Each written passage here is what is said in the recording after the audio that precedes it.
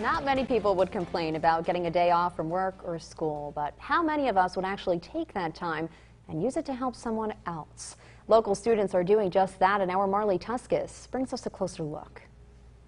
A day off of college classes doesn't come often, and today several Utica College students spent their free time giving back. Students are off on Monday and Tuesday of this week as a part of their fall break, and these students who are here today are choosing to use one of those days to do community service in the Utica community.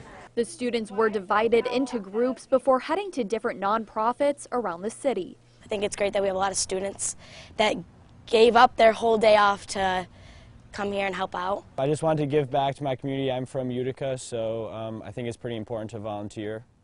And it also kind of make me feel good. Volunteering always kind of is a good thing to do. When we think about college students, we often think, well, they'll want to sleep in and they'll want to just take the day off and play around or maybe catch up on their schoolwork. But I think something about our students is that they want to give back to the community. And I think this is a really great sign of their commitment to others other than themselves. Eklund says this is the first year Utica College has done something like this, but he's sure it won't be the last. It's really important that our students give back to this community, which is their home for 9 months out of the year. In Utica, Marley Tuskus, Eyewitness News.